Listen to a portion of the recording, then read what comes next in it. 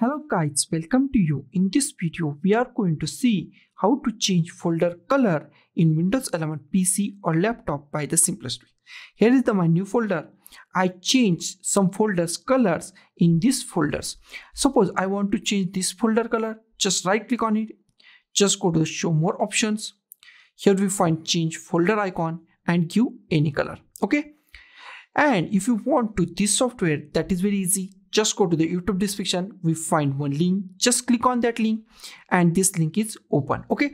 Now here is the mega link. Just click on download and click on the download this link.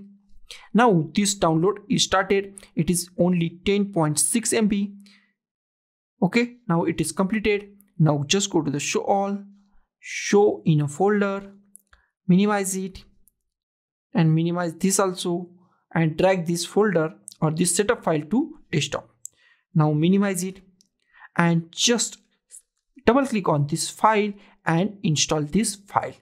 Just right click on it, run as administrator, click on yes, just click on next, don't change anything, click on next, click on yes, click on next and install, click on next and our folder or setup file is installed. Don't restart, finish. Okay, just go to the folder. Just go to the folder that you want to change a color. Right click on that folder. Just go to the show more options.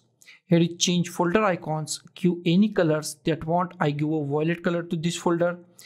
If this folder is not showing color, close this folder. Double click on that folder.